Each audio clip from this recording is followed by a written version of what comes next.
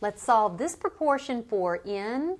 To do so, we will make use of cross products. We'll set the cross products equal to each other.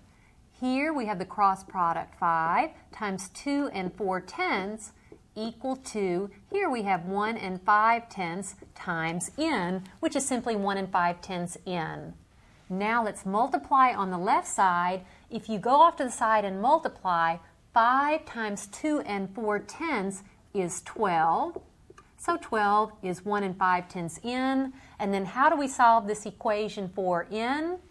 Remember, we will take the equation and we'll divide both sides by the coefficient of n, which is 1 and 5/10. Notice the right side, I have 1n, or simply n. On the left side, I have 12 divided by 1 and 5/10. If you go off to the side and divide, you'll find that quotient to be 8.